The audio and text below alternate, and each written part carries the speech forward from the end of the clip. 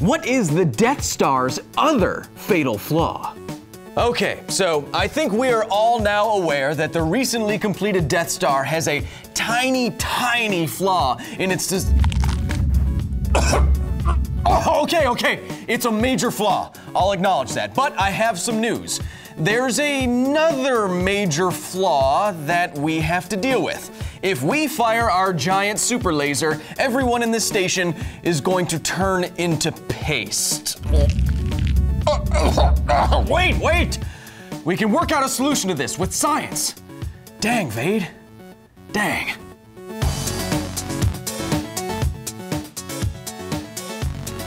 The Star Wars superweapons known as Death Stars have been overly analyzed for over 40 years now, and in that time, fans and even other Star Wars movies have added weaknesses and design flaws to the weapons. However, there is one particular consequence to firing a planet-destroying laser that I think is often overlooked. It has nothing to do with exhaust ports, cores, or rebels, but it could be just as disastrous for the Empire. First, how powerful is the Death Star's laser? All you have to do is jump to know that it takes some work, some force applied over some distance, like your legs are doing, to move an object with mass away from a source of gravity. Smart boy Isaac Newton's law of gravitation multiplied by distance describes this amount of work, and it says that the further you want to move some object away from a source of gravity, the more work, the more energy it will take. Now, if you wanted to completely destroy a planet, one interpretation of a successful demonstration would be the work you'd have to put into that planet with a laser in order to take out every single bit of its mass so far apart that it wouldn't reform under gravity. This is called the planet's gravitational binding energy. So what we can do now to get that gravitational binding energy is imagine the planet that we want to destroy as an arbitrarily large number of arbitrarily thin shells. Then if we add up all of the energy that we would need to take each shell out to infinity with some work so that it wouldn't reform under gravity, we would get the total amount of energy for total obliteration. If you make a few assumptions about the planet you want to destroy, like it's a perfect sphere of uniform density, and you go through the full calculus for all of these shells, you can check out the full derivation in the show notes, it's actually not that bad, you get this expression, which is how much energy you would have to put into a planet to destroy it Death Star style. This is unlimited mathematical power! If a planet like Alderaan is an Earth-sized planet, then the gravitational binding energy equation tells us that the amount of energy that this station's super laser needs to put out is at least 200 million trillion joules. That's as much energy as Earth's sun puts out over an entire week. You may fire when ready. Scum. But the flaw I was talking about earlier isn't how much energy this station has to produce. It's what would happen to every fleshy body on board this station if we released that much energy all at once. I mean, we can't all be walking tin cans.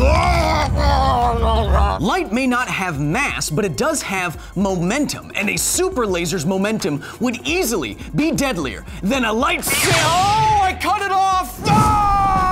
Smart boy Albert Einstein's equation, E = mc², is arguably the most famous equation in all of human history, and yet, I bet most of you haven't seen its final form.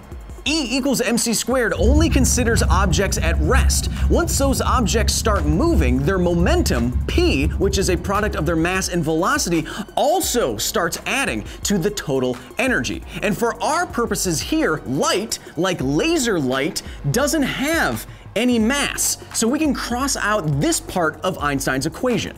What we're left with is energy equaling momentum times the speed of light. And because momentum is conserved, even something like a massless laser can have recoil.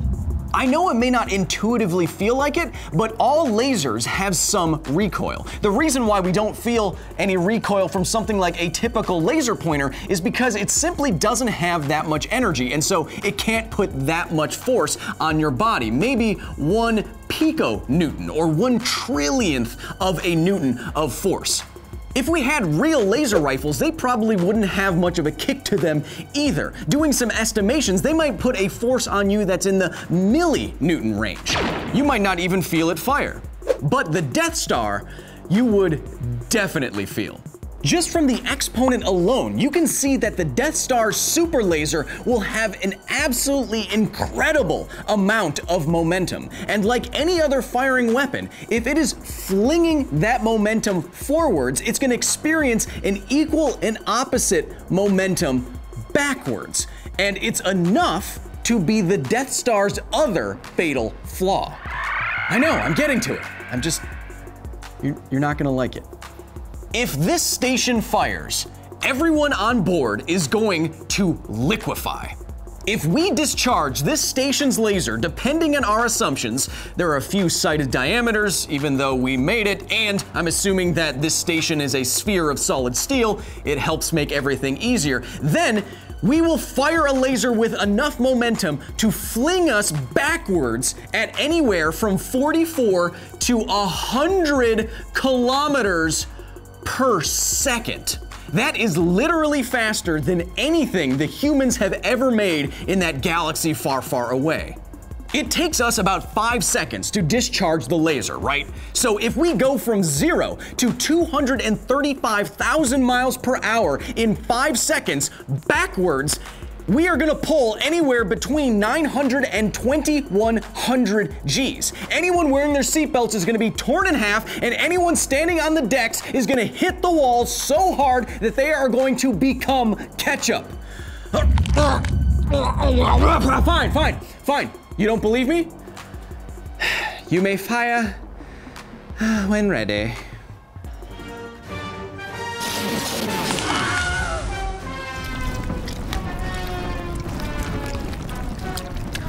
Wow, good thing we had another one of those. You could say that it's ironic that if the Death Star fired at Alderaan, Alderaan would kind of get its own revenge. But there are ways the Empire could engineer around this problem. The easiest way to minimize the deadly recoil of the Death Star's super laser would be to make the whole station more massive, so that the same amount of momentum doesn't affect the station's velocity as much. And so Death Star engineers would want to find the densest materials possible to make the station as massive as possible. But again, there's a problem. Never mind. To keep the acceleration of the station down to a comfortable 1G, the station would need to be solid and denser than steel, denser than osmium, which is the densest substance that we know of at standard temperatures and pressures, something denser than the core of our sun. To get the acceleration of the station down to comfortable or almost nothing, we don't see it move in the films at all, the engineers would have to find a stable material that was as dense as white dwarf stars. And as far as we know, a stable material like that just does not exist. There it is. I'm sorry. But let's just say that in the Star Wars universe, there's some readily available, stable, hyper-dense material that would make the Death Star so massive everyone on board wouldn't turn into goo every time the super laser fired. Fine. Ugh, that could work, but it would also give the station a surface gravity of 15 Gs, according to our assumptions and calculations. And that would make me feel as though I weighed a literal ton.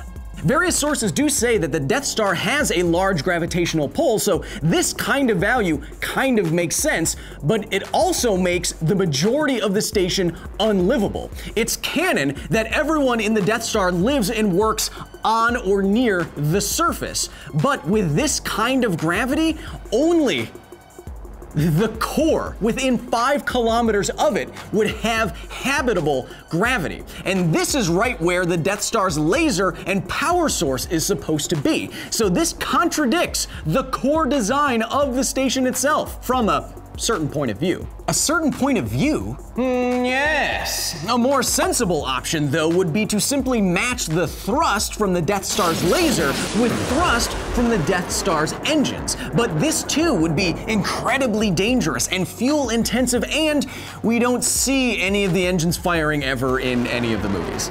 The reason that the possible solutions to deadly Death Star recoil are so intense is that the scale of energy we're talking about here is absolutely enormous. One last comparison forward for context. If you put the laser system of the Death Star inside of Earth and you fired, it would move about this fast.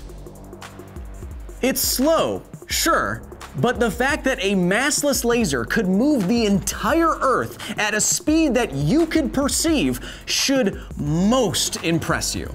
So, while we all know that the Death Star has flaws, a big one isn't so obvious. If a station had a laser powerful enough to destroy whole planets, it would also fling itself backwards at a rate that would smooshify everyone on board in the process. There are ways to engineer around this problem, but if one teenager with one proton torpedo and not the best bangs, let's admit, wasn't obvious to Death Star engineers, who knows if they thought this problem through. Because science. But honestly, the Empire's sad devotion to this kind of design hasn't helped them defeat the rebels, nor has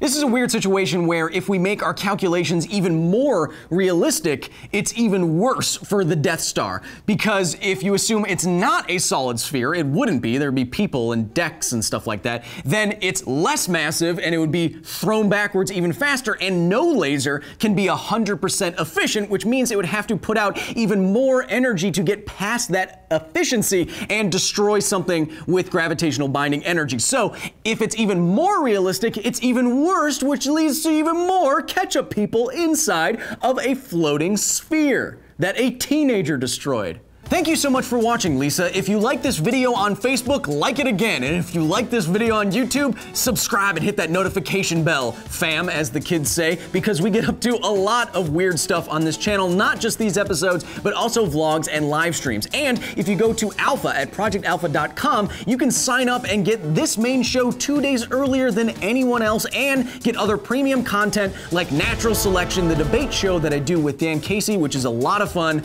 You won't want to miss it, and you can vote if you're on Alpha. Also, follow Because Science on Instagram and Twitter, here, and also me.